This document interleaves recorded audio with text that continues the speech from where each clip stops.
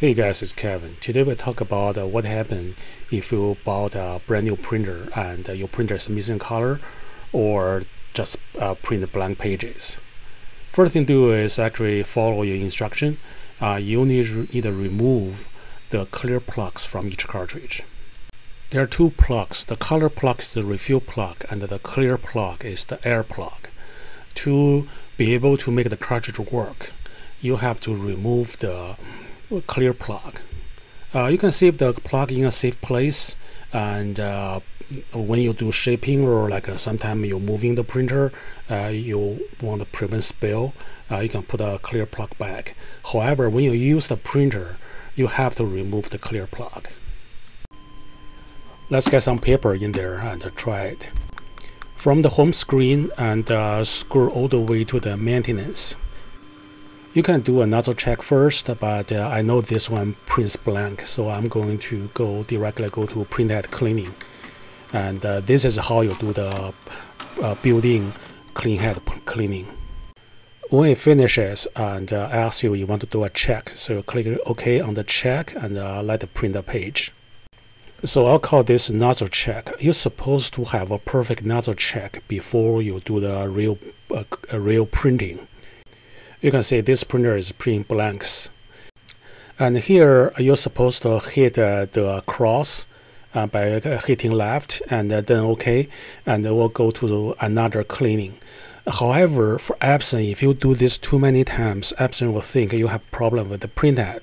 Will prevent you from doing multiple cleanings later.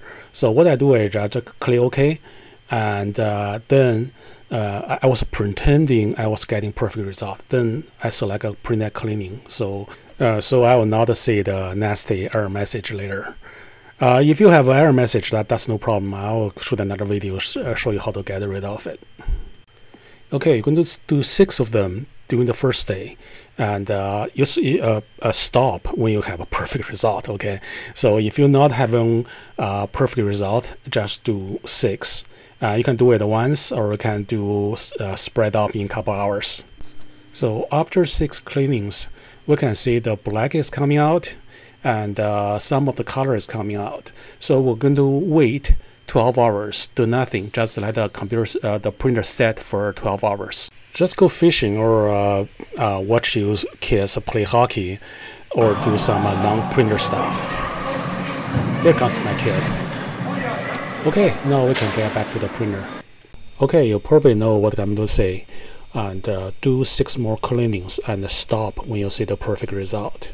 You have a brand new printer and there's no way that you won't see the perfect result. So this will solve 99.999% of the problems.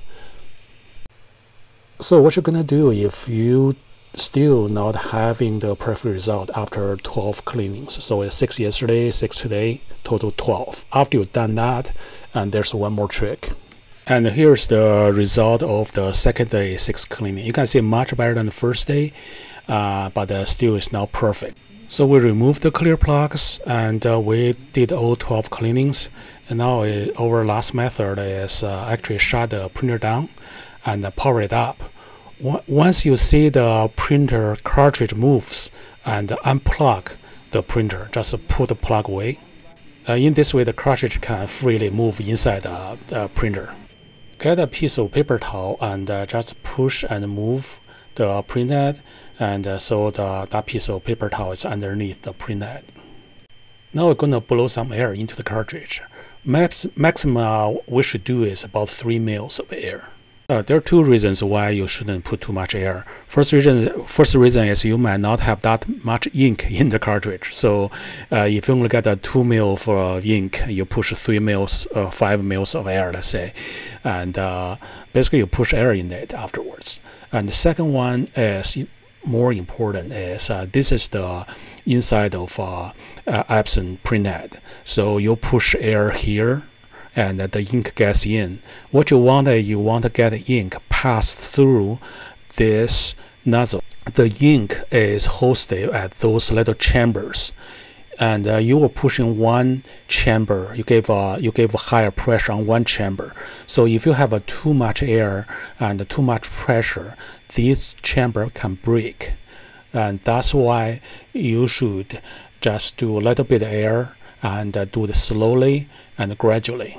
So use another finger, hold the front of the cartridge, and press the air in, and count down to 15 Mississippis.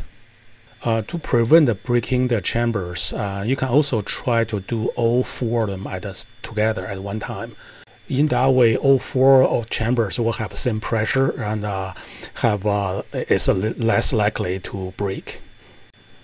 Let's see the result. Blank. What are we gonna do? 6 more cleanings. Okay, now we're at cleaning number 4. You can see there's only 1 pixel missing on the magenta.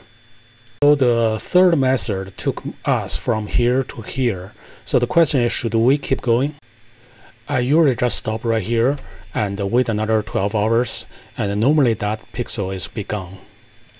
You might wonder why you had so much trouble. It's because when the Epson shipped the printer, I put some water solutions inside the printhead, and sometimes the water solution is hard to get rid of, and so this is the way to fix it. So you can say we'll wait 12 hours and that pixel is gone. I hope you enjoyed this video. Visit us www.bchtechnologies.com or locally, Greensboro, North Carolina. Cheers!